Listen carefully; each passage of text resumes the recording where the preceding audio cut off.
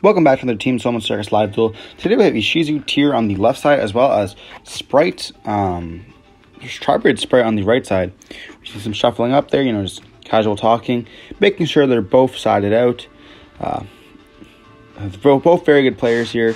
This is new format, post-Mama. We see high roll, and it looks like we're going to see who's the Sprite player going to choose to go first. Before we get into the video, don't forget to like, comment, subscribe, and let's dive in. We see a starter being activated in the draw phase here. Just going to go over, going to grab something. And it's good to resolve. Oh, getting your life points out. Getting with that blue to, take the 1,100. And blue's going to be able to search here.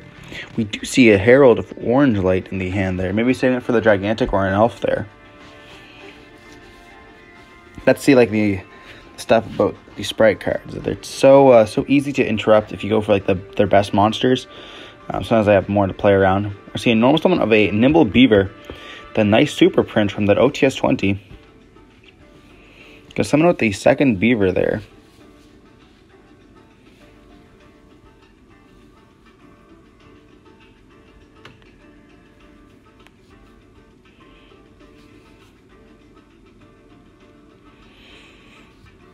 And here it looks like they have a Nib in hand, a Jet, a Smashers, and another card.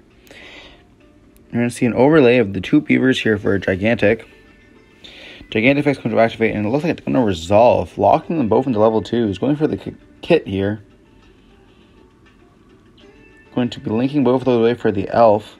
Then Kit effects going to be able to activate. Dumping the Nerval most likely. We're going to see Nerval going to add the Karis there. Nice little level 2 extender. We're going to see Elf bring back the Kit. They're going to activate the effect, banishing 2 to summon out. And then getting the Farajit there. Then Farajit's going to be able to special summon that Karis. Licking both of those away for the Tri-Brigade guy, then going to be able to have off that Farajit. And we see I believe that was a red. Putting back the Nibiru, most likely not going to have to see it, so.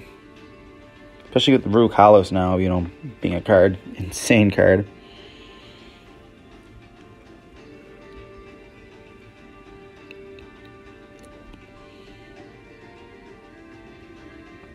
Especially another Jet here, and then just going to ask for the effects. Shifting for the second starter. Going to overlay for a Mannequin Cat.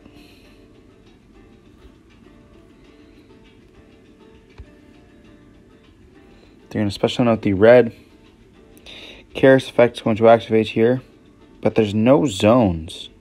Oh yeah, 0 zone for Bearbrim there, my bad.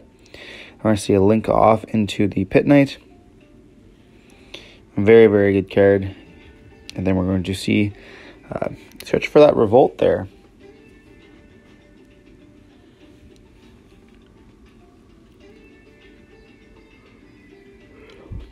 We see He looks like he might be putting back the Revolt as well.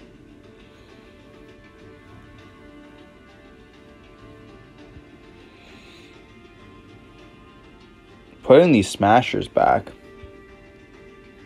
Setting 2 cards and passing.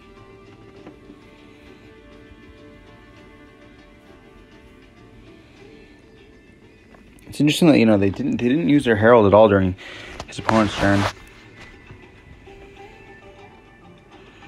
Start off with a Planet here.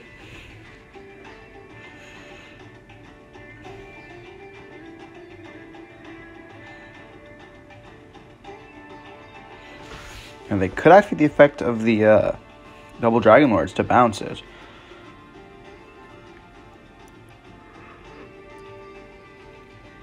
And here we're going to see Double Dragon Lords bouncing the Mannequin Cat to bounce, or to send the Mannequin Cat to bounce the field spell back to hand.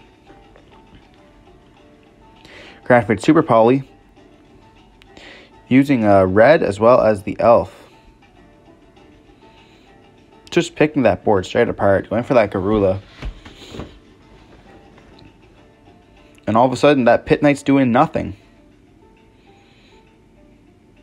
We're going to see Revolt being activated here, being able to summon out the properly summoned Bear Brum and the kit, or I guess the Nerval and the kit, then linking away for a Sure Egg.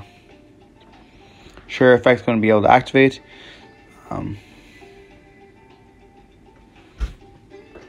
then, we're going to have some chain links, so protecting it from that Herald. And then we're going to see that Karula being banished. Sorry about that glare there.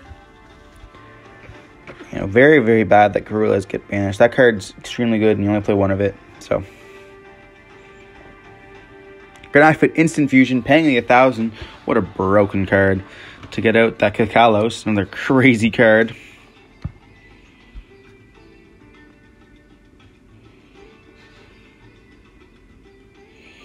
And then, we're gonna see Kit search for the Merly.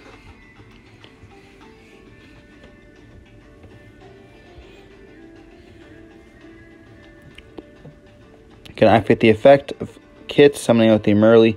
It can actually be in the same zone, but it doesn't really truly matter. We're going to see a milling 8. We see some 2 Medoras. We see 2 Agitos, a Herald, and a Keldeo, as well as Rhinoheart and Merly.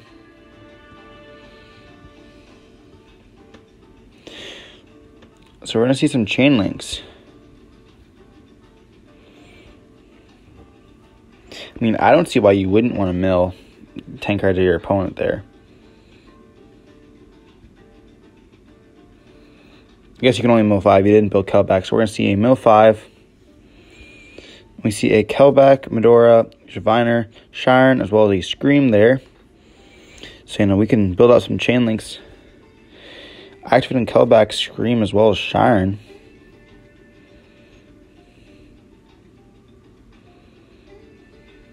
So we're going to see Kelbeck, Shiren, and then Scream.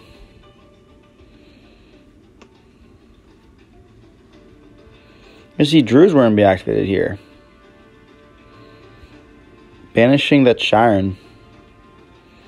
They're going to see Scream being able to search for a trap card. We're going to see the Sulik. And then we're going to see both players mill 5.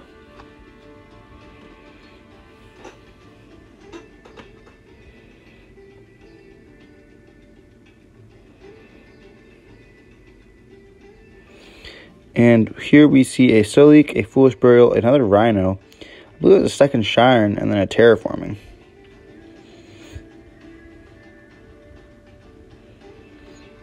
Not a lot of cards left in that Sprite player's deck. I can't really see that to play. They just milled 10 cards. That's like, I don't want to say half their deck, but pretty much like, when you have 35 cards in your deck, and you go through it, they pretty much are down to at least less than 10 cards. We're going to see Rhinoheart being summoned back, them hitting the Halfness, being able to search. I thought that it's sent, not searched. Oh, that's from the Sulik, my bad. Then we're going to see Halfness shuffling back, a Merly, a Kaleido Heart, and the Halfness to go for the Kaleido Heart here. And it's going to look at the graveyard there. Very big graveyard. We see Kaleido Heart. Crazy to mention that those Ishizu stuff help the tier deck so much as well, even without the fusion stuff. You just place down the field spell, being able to pop a card with the Ishizu stuff is actually just kind of cracked. It's an interruption as well as, just follow up. Don't really know what Konami was thinking there, but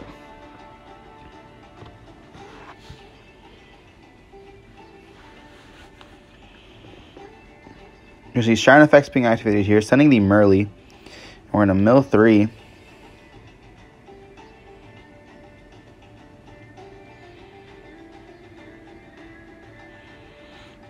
Linking away, making sure they remember that banish. Very, very nice. Going for a dark here, activating the dark effect, being able to take there's got to be a dark in there, a gigantic. Then going to link away into the elf. Very, very powerful card. That's actually my elf. He's borrowing mine. Let's go, elf. Let's go. Fun interaction with elf is elf can actually reborn the diviner that he has in grave. Unfortunately, you can't use elf as link material. Oh, they are going to correct that. The turn it was link summoned.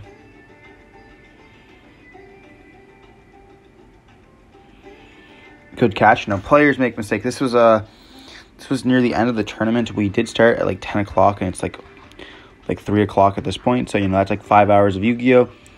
I believe this was around like 6. It was the semifinals. Yeah, that's correct. This was the top 4. You're going to see Dark destroy the Double Dragon Lords here. Kaleido Heart attacking into the Pit Knight. Looks like they're going to leave the Druid Worm on the field here.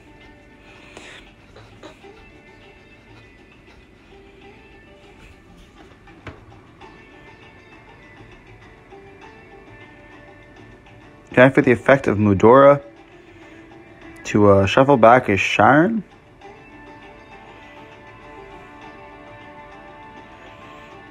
A Halfness as well as a Scream, it looks like.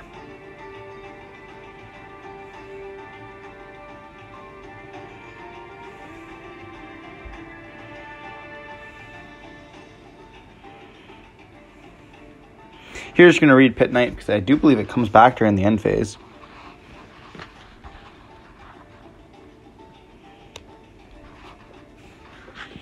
Another very powerful card. And then I guess here, I think during the end phase, looking at the graveyard, making sure if they started, they have some targets left.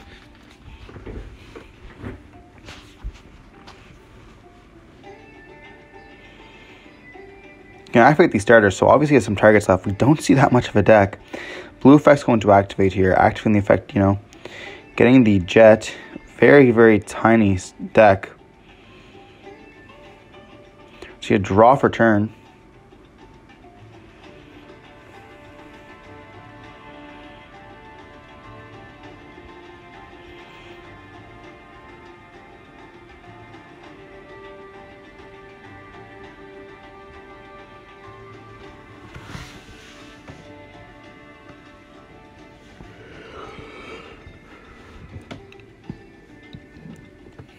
Looks like they have red, Druid Squirm, Pit Knight, Imperm. They need an access to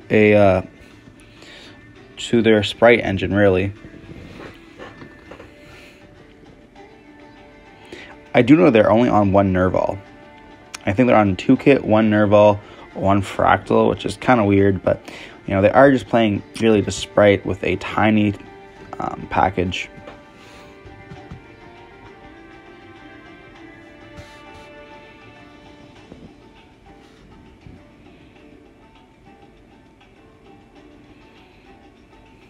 So like being able to, we're going to see Alpha Effect can activate here.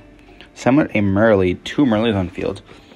Activating the Merly effect, we're going to see Planet, Kelbeck, and Shiren being activated here. Here, Kaleido Heart's going to be able to activate as well. Shuffling back the Druid Swarm. Then Shiren's going to activate. Putting back the monsters. Is he going to activate the Kelbeck? We're going to see Rukalos being activated. And no Kelbeck. Maybe realizing his deck is too small as well. And here we're just going to see that the Sprite players can actually just concede.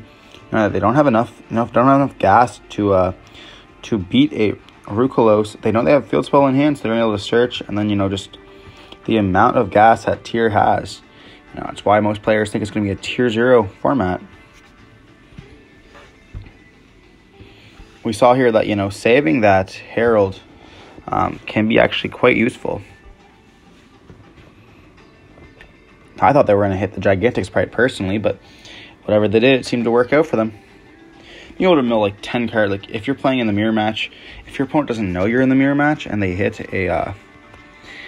you with Kelbeck, and then you just mill and you hit one of your tier monsters, shuffling back the tiers to be able to like get your stuff on the field. If you can get like a Rukulos or like even like we saw Winda, you know, people were teching in Winda and stuff like that. Kind of crazy.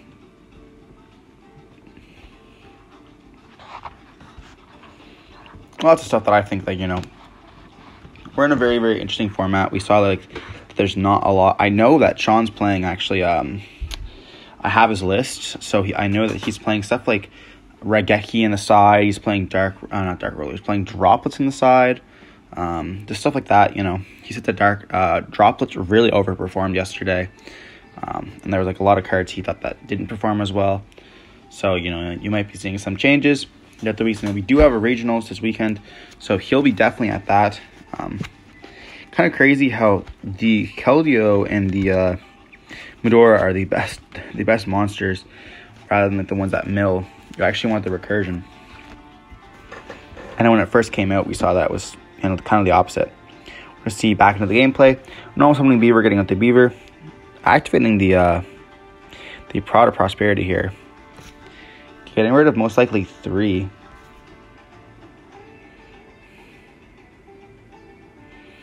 And here we see a Kit, an Ash, and an end of Anubis. Definitely not choosing that one. That one is a Mannequin Cat target. Unless you're playing the Double Cross, which you can summon from your graveyard.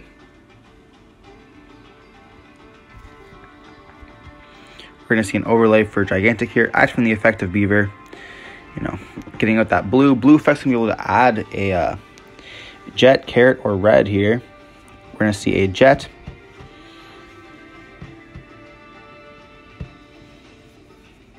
You know, he did add the Kit, so we're going to try to see how he gets that Kit onto the field here.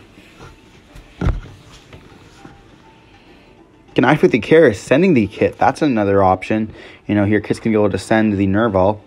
Then Nerval's going to be able to add the Kit. So, you know, we do get Beasts in the graveyard as well as stuff for that Ferrigheat. Unfortunately, can't activate the graveyard effect, but, you know, it seems like they already have all the pieces. Here they're going to link away into the Elf. Elf effect's going to activate, targeting the Karis. Karis effect's going to banish 2. Summoning out the Ferrigheat. Ferrigheat effect's going to special summon out the Kit.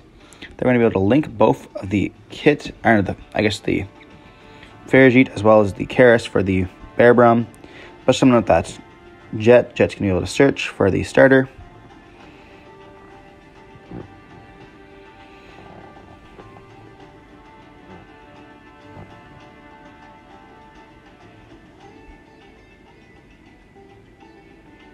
We're going to see an overlay here for Mannequin Cat.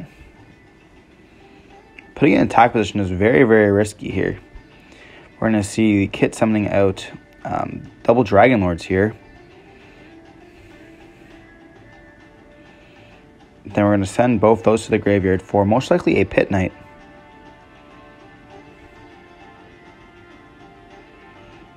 You know, unfortunately being kind of in the wrong zones here. But, where she started being activated, getting out the Pixies here, you know, most likely going to use the Pit Knight as, you know, Pixies fuel, and we see the Revolt, and then we're going to put one on the bottom of the deck here. Also, not forgetting to take the 1,000 they summon off Pixies. They have options between Ash, Druid Worm, and the Revolt here. Looks like they're going to put the Druid Worm back to the bottom of the deck. You know, valuing that Ash over the Druid Worm.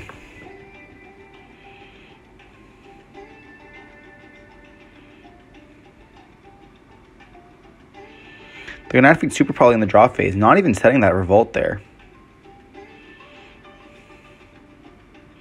Choosing the Pit Knight as well as the Elf here is very interesting, you know, because Pixies is also going to be able to activate. We're going to see, you know, one of the Ishizu stuff mills. We see 2 Ash Blossoms here hit. We see a Shiren, a Rhino Heart, and a Agito, as well as a Keldeo. Sure, they're going to be able to activate the effect, perhaps. I can't see which one's in the graveyard. Maybe it's Nagito.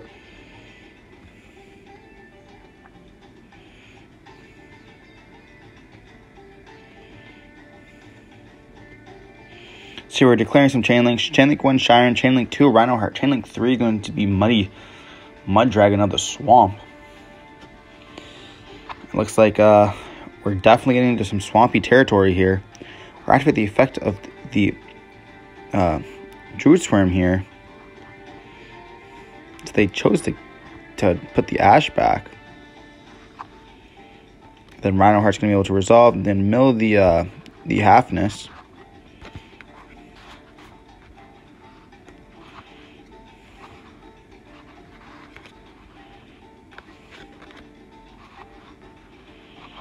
Halfness chain link 1, and then Rhino Heart chain link 2.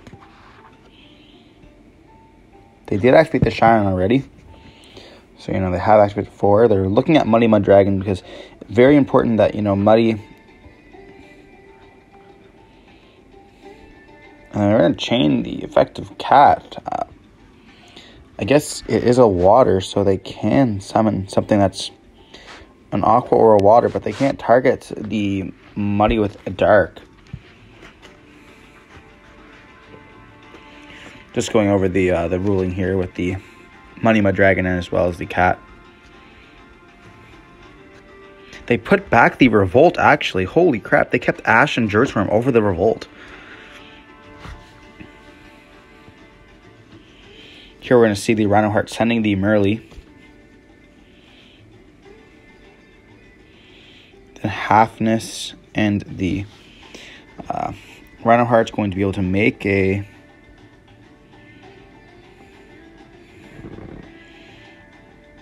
Kalos here. He's going to activate the effect of Merly.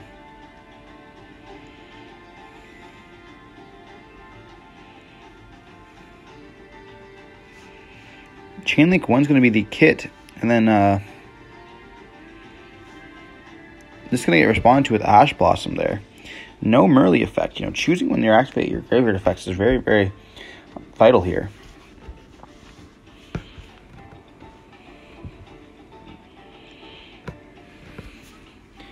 You're going to activate the effective Kit. Or Merly actually is going to resolve here.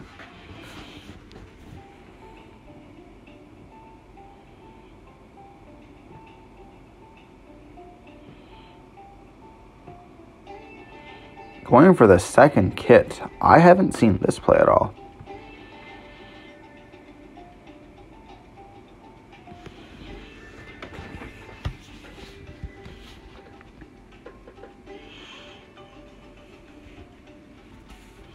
Enter the battle phase here. Muddy is going to attack into the double Dragon Lords. And then we're going to see both the Calluses attacking the other guy, just leaving the Druid Swarm on the field. We're going to be setting 1, and it looks like just passing there. Leaving them on Druid Swarm and 1 card. Very, very, bad spot for the Sprite player. But can they recover here with 1 card in hand? We also know that tier player does have a Salik in hand, or Salik set on the field, so they can potentially negate anything that they do summon. I guess you have to depend how viable that normal summon is. It looks like it's just a blue and just going to scoop it up there.